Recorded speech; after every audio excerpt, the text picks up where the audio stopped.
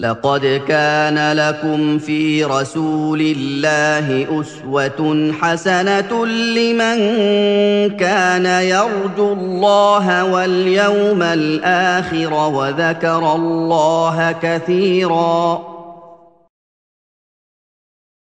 The author Rahimahullaah said that the things which attract Iman and strengthen Iman are two: Mujmal wa Mufassal. Yani general affairs, and then there are specific affairs. As far as the general affairs, he says they are التدبر لآيات الله المتلوة من الكتاب والسنة. Yani contemplation of the signs of Allah, yani ayat Allah al-matluwa, that which is yani recited, tilawa, the ayat of Allah that are recited, yani that are read from the book of Allah, the Qur'an, and from the Sunnah of the Prophet sallallahu alaihi wasallam. Yani contemplation on these ayat in the Qur'an and that which came in the Sunnah. And we know that the Qur'an as well as the Sunnah, according to Ahl Sunnah wal Jama'ah, are both revelation. They are both revelation. The second thing he said, التأمل لآيات الكونية على اختلاف أنواعها. That is the reflection, the contemplation of the ayat al-kawniyah, yani the universal signs in the creation of Allah subhanahu wa ta'ala, in consideration that there are many different types, yani of the things that Allah has created in the universe, the moon, the stars, the sun, yani the rivers, the trees, mountains, whatever, all types of things. Reflecting on these things, contemplating over the creation of Allah to see the greatness of Allah and His magnificence and His power and His wisdom. The third thing he said, الحرص على معرفة الحق الذي خلق له العبد. Yani being diligent and eager and feeling urgency to know the truth for which the human being has been created. And the fourth thing he said, al-amal bil-haq, acting upon that truth. Yani being diligent in seeking to know the truth and then acting upon it. And then he says, yani the author Rahimahullah, so all of these asbab, yani jameel asbab, all causes of iman, of strengthening iman, of increasing iman, they all go back to this great yani asl, this foundation. Yani knowing the truth and acting upon it. Knowing the truth and acting upon it.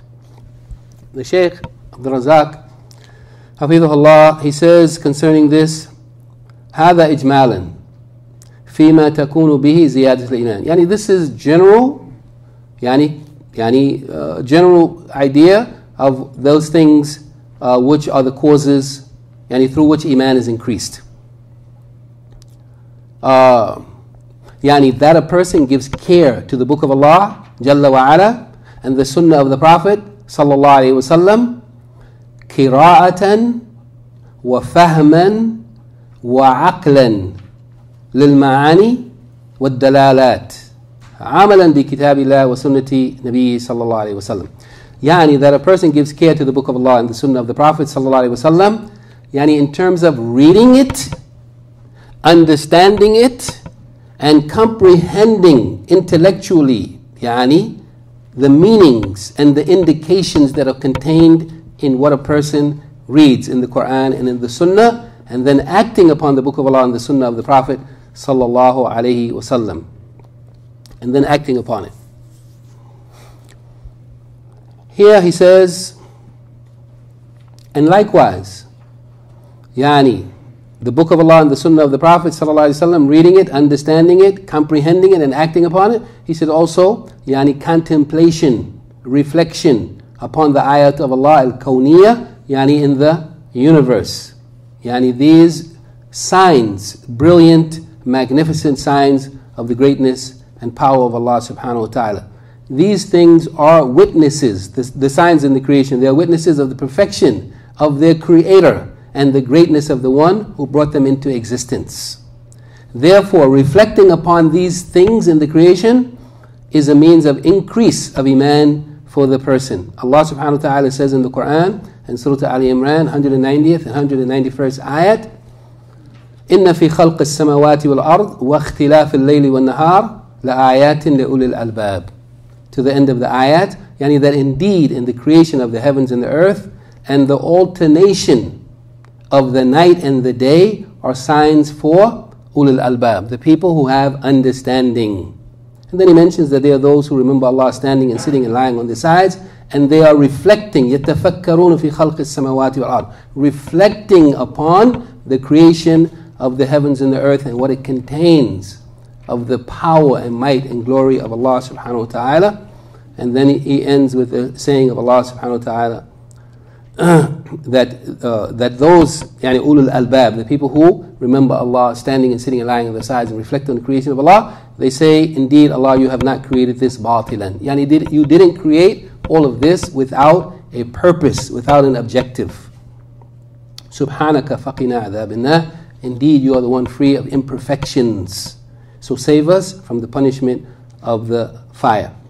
The Shaykh, he says concerning this, كذلك إجمالا مما يزيد الإيمان, and likewise from the general things that increase Iman is being diligent in knowing the truth for which the human being has been created and brought into existence for, and acting upon that truth.